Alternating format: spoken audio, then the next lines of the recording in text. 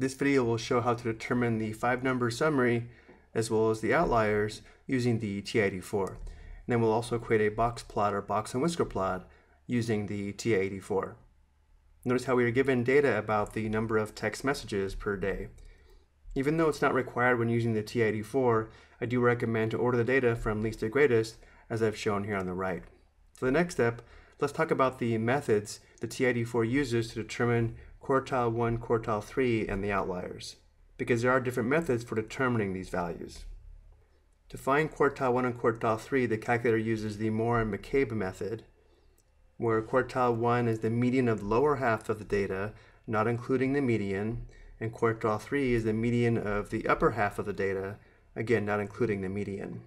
And then to find the outliers are the values that are less than quartile 1 minus 1.5 times the interquartile range, or greater than quartile 3 plus 1.5 times the interquartile range. And the interquartile range is Q3 minus Q1. And this is Tuckey's method. So going back to our problem, the first step is enter the data into the TI-84, either from the table or in order from least to greatest. To do this, we press Stat and then Enter. We will enter the data in L1. If you have any old data in L1, you can go to the top of the column, press Clear, and then Enter. It will clear the entire column. And now we enter the data.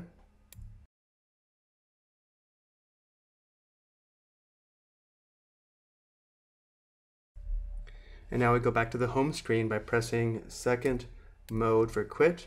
Press the Stat button, right arrow to calculate.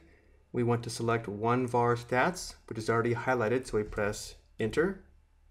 From this screen, we need to verify the data is in L1, which it is. We press Enter. We are not using a frequency list. We press Enter. We press Enter on Calculate. From this screen, we can determine the 5-number summary by scrolling down. And now we can see the 5-number summary, which is the minimum, quartile 1, the median, quartile 3, and the maximum. Let's go ahead and record this.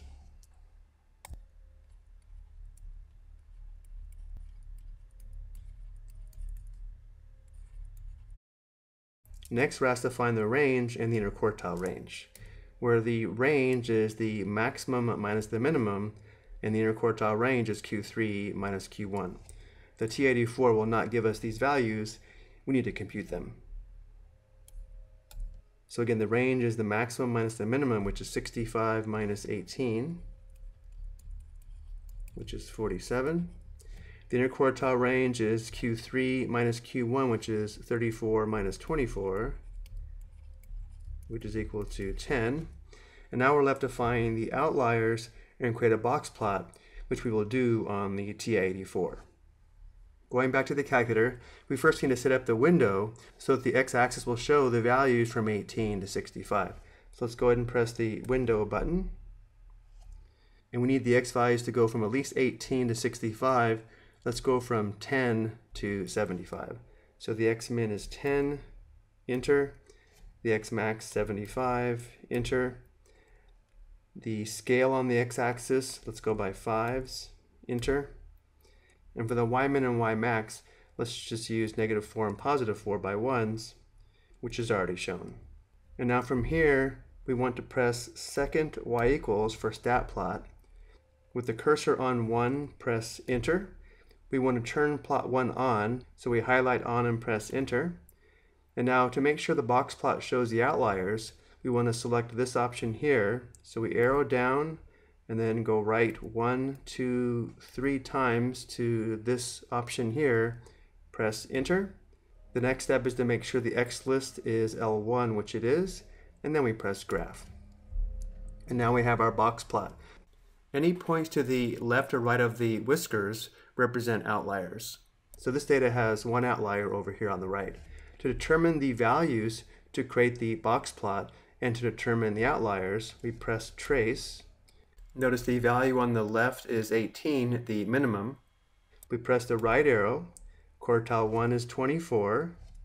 Press the right arrow again. The median is 27. Right arrow again. Quartile 3 is 34. Right arrow again. Notice how we have x equals 41. Notice how that's not the maximum because we have an outlier. So this whisker actually stops at this value here of 41, and we make a point on the outlier of 65. Pressing the right arrow one more time, we can see that the outlier represented by this point here is 65. So let's go ahead and record the outlier and create our box plot. So again, the outlier is 65.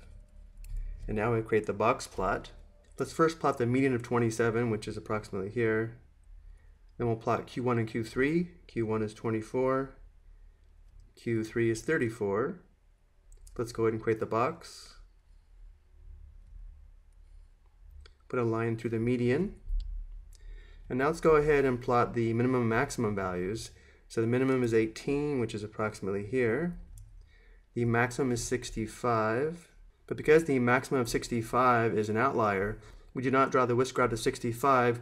We actually make a point at 41, which would be here, for the whisker on the right. And the whisker on the left goes all the way out to the minimum of 18 because 18 is not an outlier. And this would be our box and whisker plot for the given data, including the outlier. Sometimes you will see a small vertical segment here and here at the end of the whiskers. I hope you found this helpful.